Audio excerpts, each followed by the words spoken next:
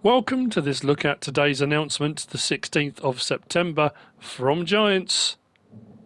With me, MrSealyp. Good news, everyone. Farming Simulator 22 will feature cross-play multiplayer. No more separation between friends on different systems. Everyone can play together regardless of their preferred platform.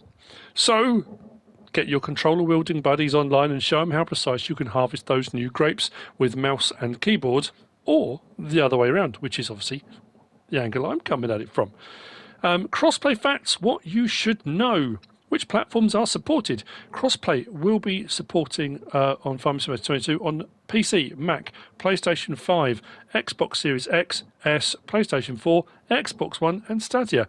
Everyone can play together. How many people can play? If the server host is hosting from a PC, up to 16 players are possible, including players on consoles. So if the person hosting it is on PC, 16. If using a game console to host the server, so for example, if I was doing it on PS5, up to 6 players are possible in total. When playing on a dedicated server hosted by Nitrado, up to 16 players are possible regardless of the player's system. So the follow-on question from that is, can console players rent and host servers? Yes, they can. Console players can rent and host their own servers via Nitrado too, just like PC players. So if you are on console and you're renting a server from Nitrado, you can have up to 16 players on console with you hosting.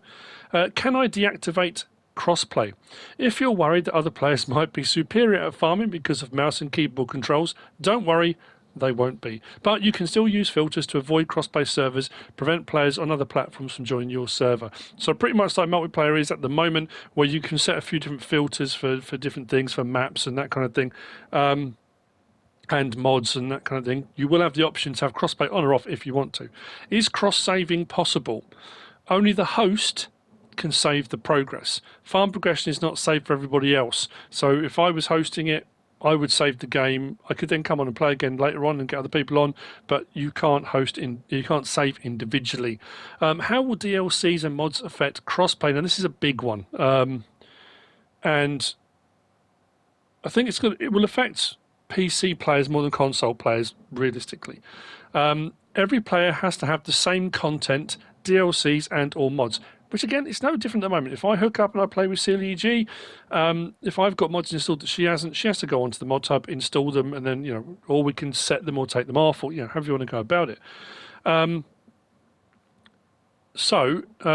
have to have them installed, the same ones as the server host. Otherwise, players with missing content can't join the server. Console users can only join servers with mods that are available through the official mod hub on consoles. Stadia users can only join servers with no mods activated.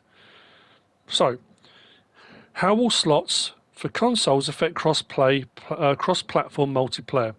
The hosting platform is setting the initial limit of available slots, determining the maximum number of machines, tools, etc. on that server. If a player with fewer slots available on his platform is joining the game, he will then set the new slot limit for everyone based on his platform. So, yeah, slots is going to be a tricky one. Like I say, it's going to affect, I think, PC gamers more than console guys, from what I can see of this.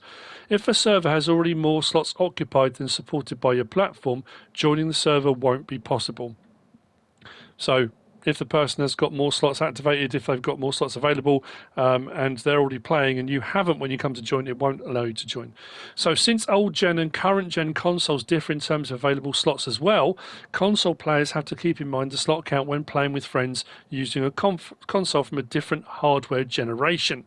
So PS4 to PS5, again, will depend on what's available upon release. Joint farming, uniting PC and consoles together at last. It's what we've been wanting for so long. Thanks to crossplay, cooperative farming will be more fun than ever. Work the fields together, occupy different farms and help each other out where you can. With production chains becoming part of FS22, there's even more to do now. In other news, the latest fashion.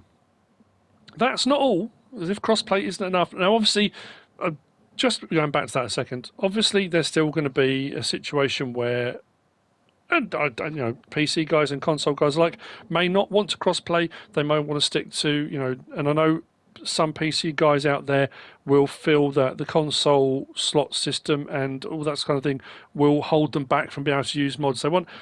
In all honesty, it's no different to how it is now. Play the game you want to play it, set it up how you want to play it, set your multiplayer up how you want to play it. People that can play with you will play with you. If they can't, they won't. But if you're a PC gamer and you really want to play with some console mates, it's possible, and I think that for moving forward, that's amazing. So anyway, that's not all. So everyone can farm together in their own style. The new character creator also allows for various new customization options, just in time for crossplay. It does say stay tuned, they're going to show it to us very soon, but get ready to put on shiny rubber boots, some cool glasses, and glorious moustaches. I hope there are some beard options in there. That will make me very happy. And don't forget to pre-order. Your pre-order bonus is the Class Zerion Saddle Track Pack, and that Farming Simulator 22 will release on November the 22nd for PC, Mac, PS5, Xbox Series XS, PS4, Xbox One, and Stadia.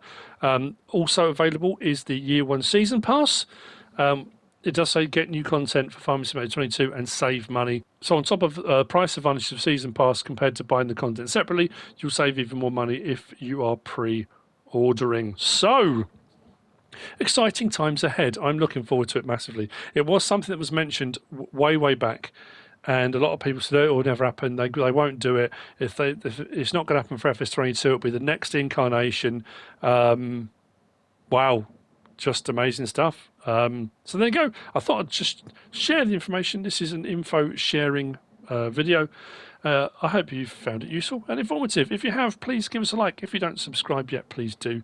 If you want to leave a comment, feel free. And if you want to share this video, then please be my guest. Whatever you should choose to do. Thanks for watching.